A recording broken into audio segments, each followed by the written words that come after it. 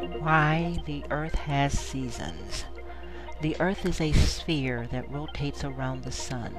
The Sun is a ball of hot gases that is at the center of our solar system. To help scientists understand and explain to others how to find places on Earth, scientists use imaginary lines. The first is the equator. The equator is an imaginary line around the outside of the center of the Earth. The equator divides the Earth into two parts.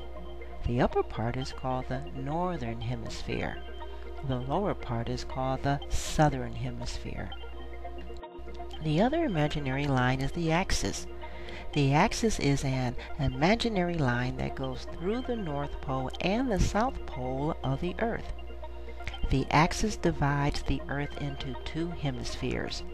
They are the eastern and the western hemisphere. Together, the equator and the axis help scientists and others locate different places on our planet Earth.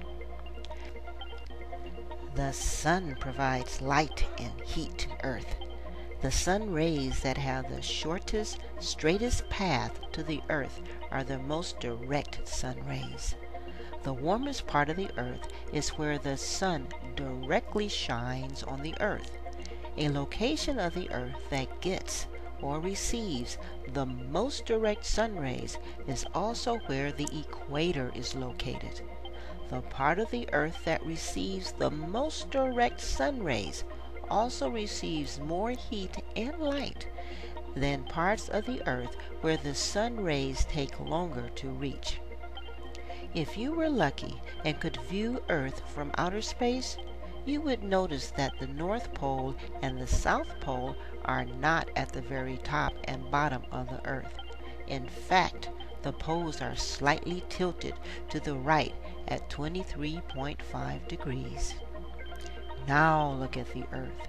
In this position, the Earth that receives the most direct heat and light from the sun is the northern hemisphere.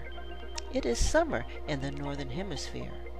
Because the southern hemisphere is receiving less direct heat and light, it is winter in the southern hemisphere. The Earth revolves around the sun. This path is Earth's orbit. It takes 365 days for the Earth to revolve around the sun. As the Earth moves for 6 months, look where the most direct sun rays shine on the Earth. Remember, the axis is tilted to the right.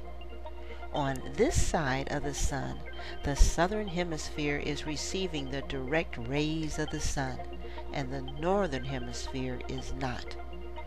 Now, the southern hemisphere is having summer. The northern hemisphere is having winter.